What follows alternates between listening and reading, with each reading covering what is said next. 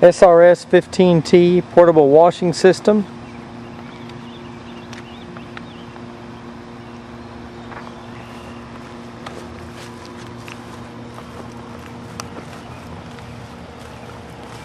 We have at the front of the trailer here a V8 Ford, LP gas powered, turns hydraulic pump, hydraulic drive motors on the augers, on the conveyor, and on the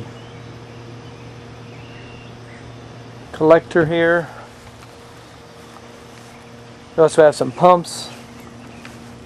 These are hydraulic powered. Part of the unit is also electrical powered. Power comes in through here.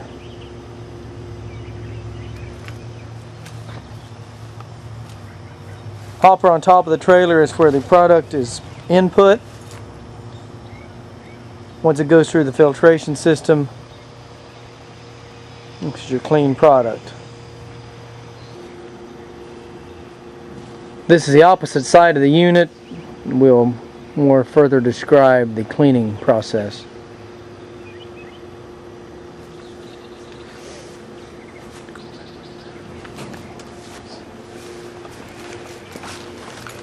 You have a hot water system, boiler system all the way at the end over there that heats up glycol mix. Goes through the exchanger, heat exchanger, right here. This is a closed loop heat system through the boiler.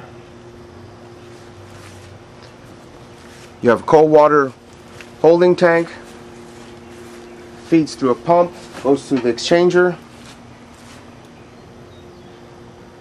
comes back through to the top of the holding tank. Right above this hose is the cold water input valve. And at the bottom of the tank is a drain valve.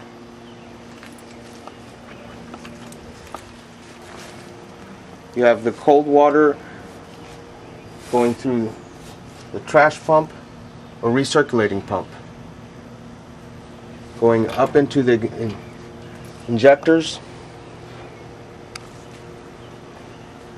That's a series of injectors. You can see back here the rubber hoses.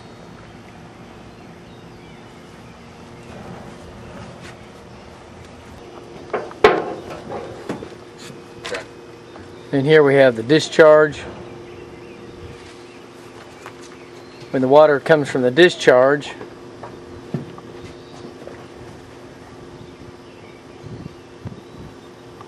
goes over to these series of clarifying units. First to 4-stage clarifying unit all the way at the end. From there, it has a series of baffles. It goes to this unit. Also has a series of baffles. All the large sediment falls to the bottom.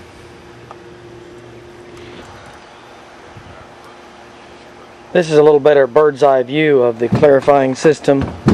This one being the primary. This is the input chamber.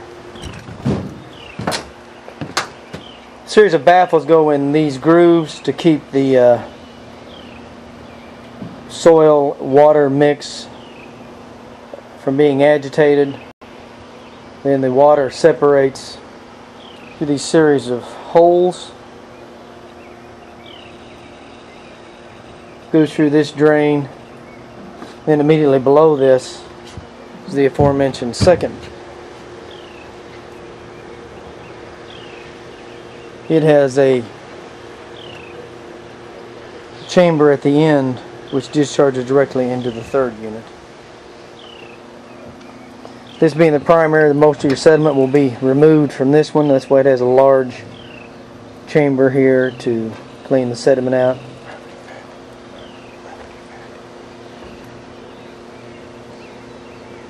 The other two have smaller ones.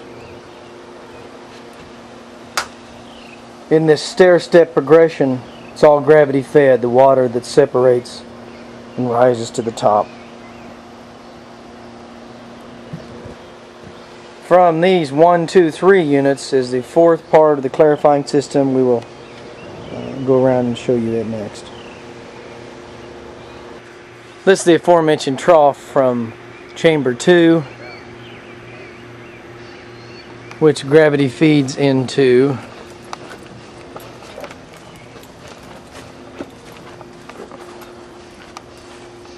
this part of chamber 3. Then the final process from chamber 3 comes here and goes into the final filtration system, which would be part 4, the clarifying system. Well, this is part 4, the clarifying system. It's a dual chambered filtration system, so that one filter can be changed while the system is still in operation. You have valves on each side of it there. And the water leaves there and goes back into the system.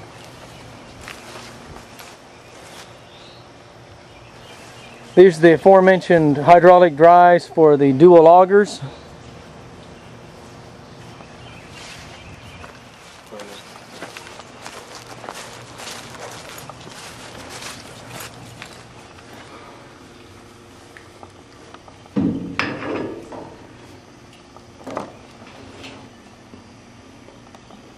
Then here is the skimmer.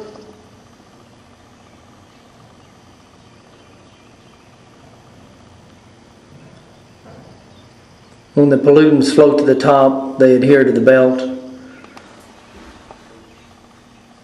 Goes around the skimmer and is scraped off into that chamber.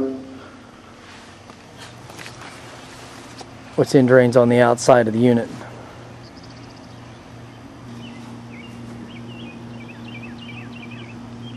This is where the liquefied petroleum is input into the system.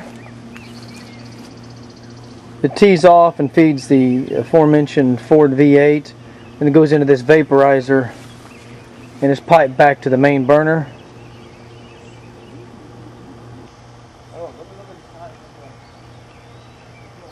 Then this is the main burner. It's a power flame which operates the boiler.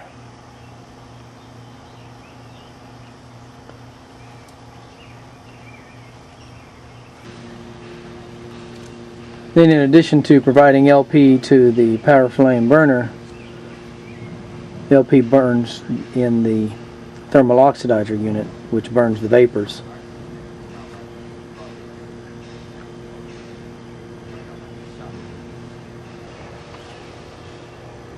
This is vapor collection unit at the top of the auger chamber.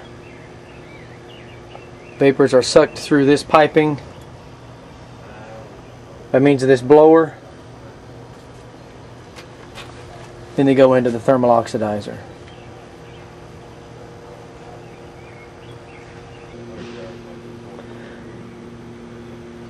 This is a valve bank for conveyors and pumps. Electric drive controls for the hose pumps.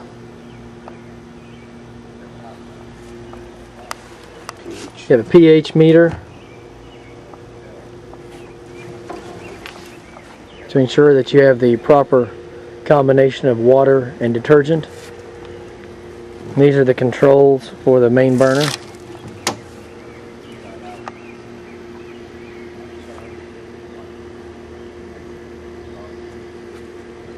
The unit does come with an extra burner.